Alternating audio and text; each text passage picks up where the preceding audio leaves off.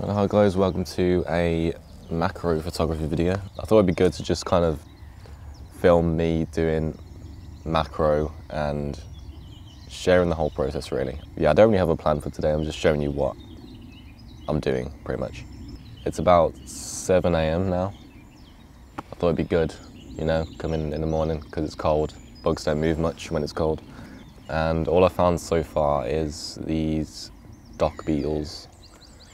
And they all seem to be mating. I don't know what it is with dock beetles, but they love a good rumpy puppy. Anyway, I'm gonna use this blue background here, place it on the floor, and then I'm just gonna grab the leaf for stability. Oh, okay, never mind. They've just jumped off the leaf. Look here, there's plenty of dock beetles about. I'm just gonna grab the leaf, hopefully it doesn't fling off. And then what I usually do is take a few single shots to see what the scene looks like. And then once I'm happy with that, switch to my preset C1, which I've set up a bracketing mode. I think it's on all the Olympus cameras. It's on this one at least, the OM1 Mark II. And all I gotta do is press the shutter once.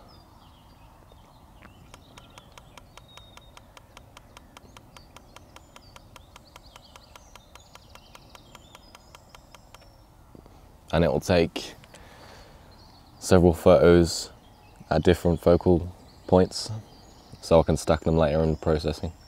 You know what, sometimes I can just never find the bug in a viewfinder. There we go.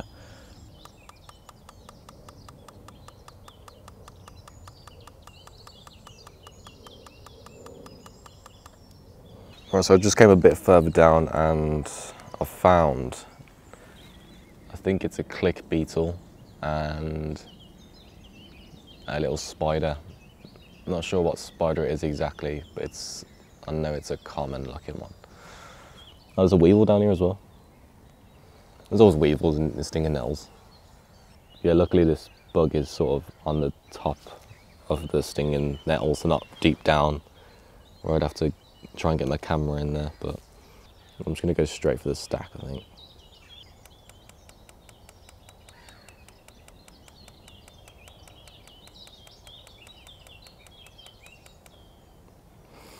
It's a bit hard to kind of get a nice focus stack when it's on the top of a stinging nettle. I don't really want to hold the stinging nettle to keep it steady.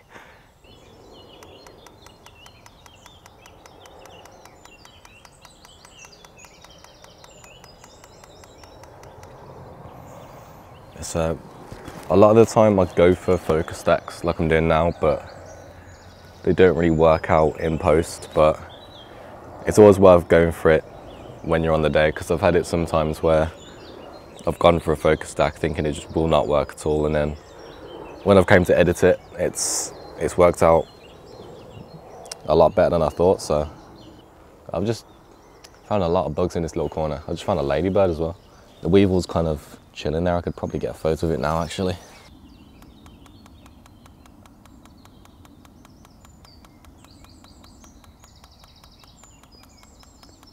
Yeah, that's annoying. As soon as I clicked the shutter, he started moving. Now he's stood still again. Let's see if he stays still.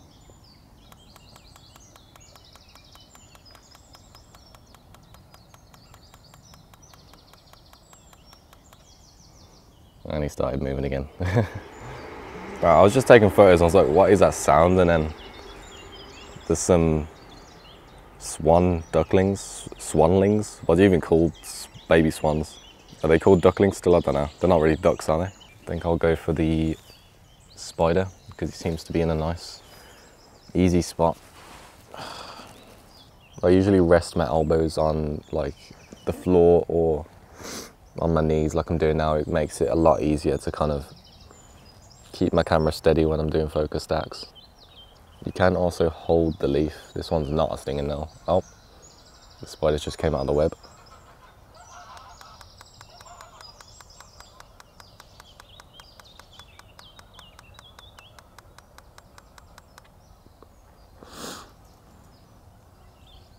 I could do a larger focus stack there, but I got one recently on one of those spiders.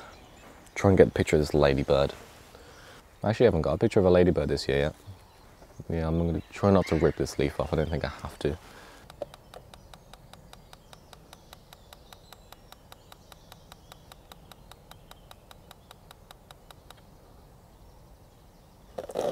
That'll do for the ladybird. Every time I seem to take a photo, it seems to move after like 5-10 photos. So it's a bit hard to stack. I'll show you it here on camera. There he is. Just a little speck. There's size comparison to my fingernail.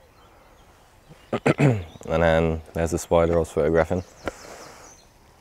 Just turn around now. And then Weevil's down there somewhere. So I've just walked all the way down this path.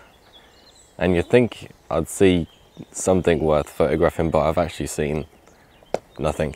Well, I have seen things, I just haven't seen them in an opportunity where I can photograph them. There is another dock beetle on this leaf if I get desperate. So I just found a little moth. Not sure what they're called. I've seen them a lot. This one seems to be sat nicely. But there is some grass in the way. I'm going to try and move that without disturbing them off. Oh, okay, I'll disturb them off. So just looking in these buttercups and I found 2 little beetles. It's always nice to look in buttercups, there's always something in there.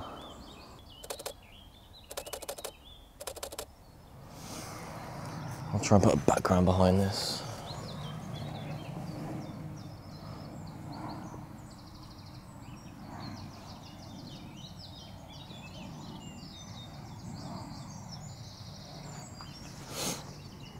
Trying not to get my fingers in the background.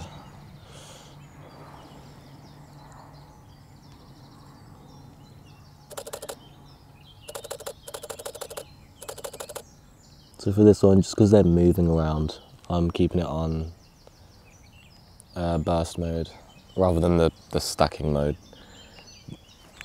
because it's pretty much impossible to stack these beetles when they're moving around this much.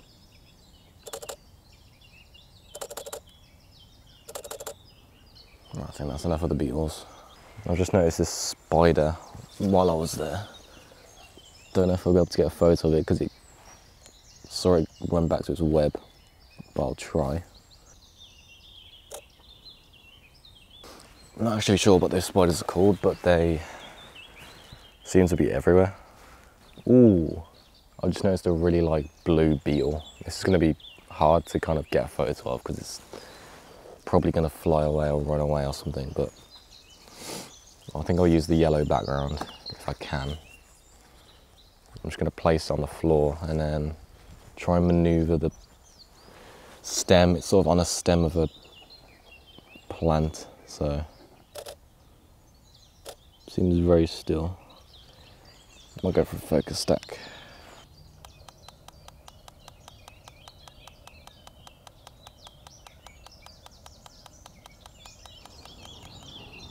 So what I'm actually doing to keep this stable is holding the leaf or stem of this plant and then resting my camera on my fingernails, which is holding the stem. And that means my camera and the bug stay at the exact same position. And then by using the focus stacking tool, I don't have to move my camera at all to focus stack to get all those frames.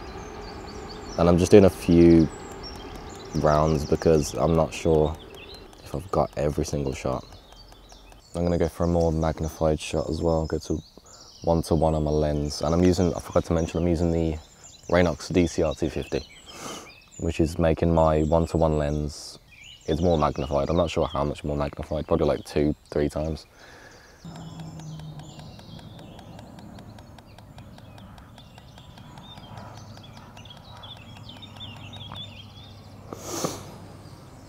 I think I'm pretty happy with those shots. I'll leave the beetle for now. If I leave it there, I could probably come back and find it. But while I'm here, I think I might get another shot of that spider.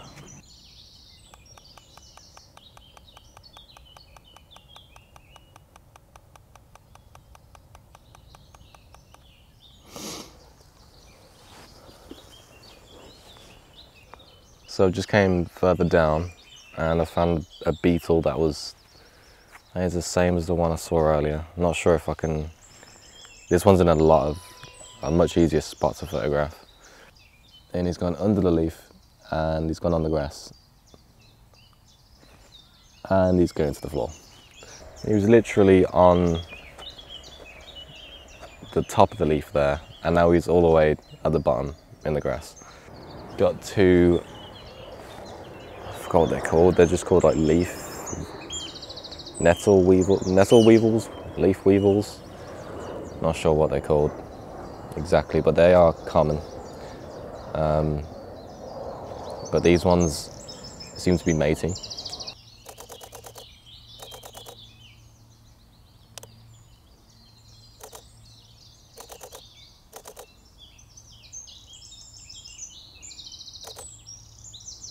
Okay, they've gone away now. They wanted to mate in peace. So I've came back to the first spot I started at, and I've just found I think they're called a sawfly, and I've never seen a green one like this. It's gone on the stinging nettles now.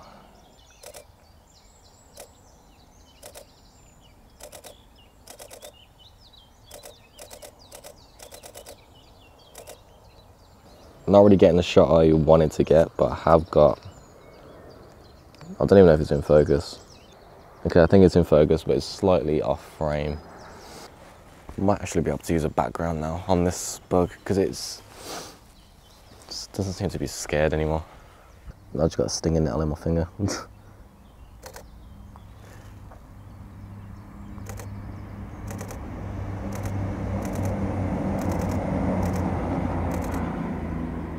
Bloody grass in the way.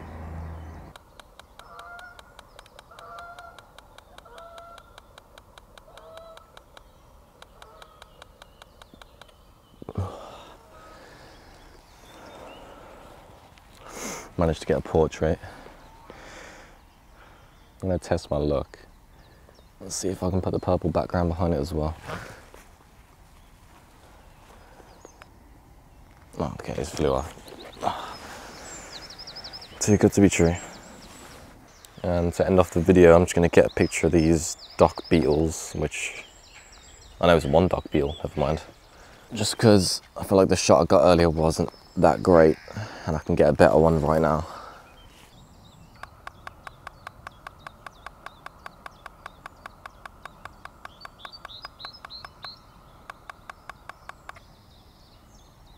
Right now, I think that'll do for today's video. Thank you very much for watching. I hope you like this sort of content where I just kind of freestyle and show you the process and what I'm thinking and what I'm doing. If you'd like to see more, let me know in the comments, or if you've got any suggestions for any videos, anything you want to know about the camera or the gear or editing methods, anything like that. Drop a comment and I'll see what I can do. Anyway, thank you guys for watching. I'll see you in the next video.